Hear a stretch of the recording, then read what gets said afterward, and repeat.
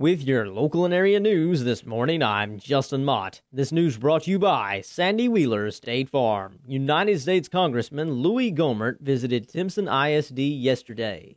Here is what he had to say. Well, I was asked to be, this morning was asked to be at the Rose Garden at the White House this afternoon at 3. But I said, sorry, can't do it. I'm going to be in Timpson at that time, meeting with folks there at the school.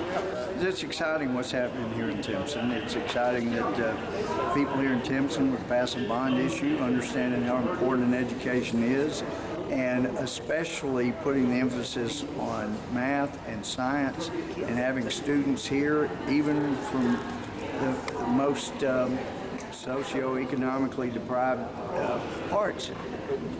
Smart kids, they deserve a chance, and it's great that people at Timpson want them to have that. So we want to help any way we can. Often it helps just to get Washington off people's back, and we're working on that, but also any grants, anything that we make can help with until we get Washington totally off people's backs. But in the meantime, just congratulations to Timpson. The things that are happening here look great, and I'm delighted to be here to see these things happen.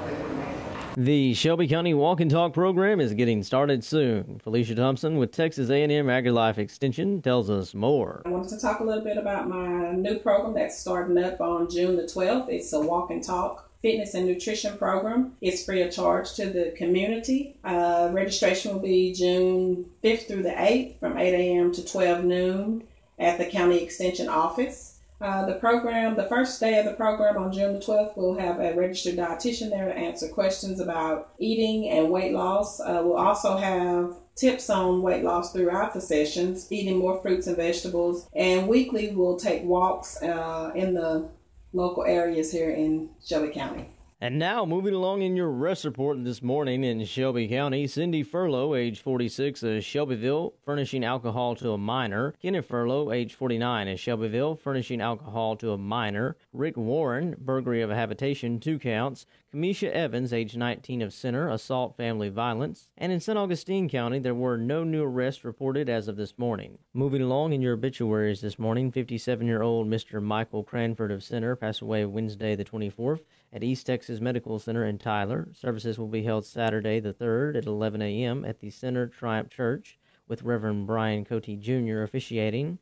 Burial will follow in the Davis Cemetery Garden in Lufkin. He is survived by his wife, Maddie Pearl Cranford of Center, 4 daughters, 4 sons, 16 grandchildren, and 2 great-grandchildren. As always, for more information, you can visit our website at cbc-radio.com. That's cbc-radio.com. Or our Facebook page at Center Broadcasting Company on Facebook. That's Center Broadcasting Company on Facebook. With your local and area news this morning, I'm Justin Mott. This news brought to you by Sandy Wheeler State Farm.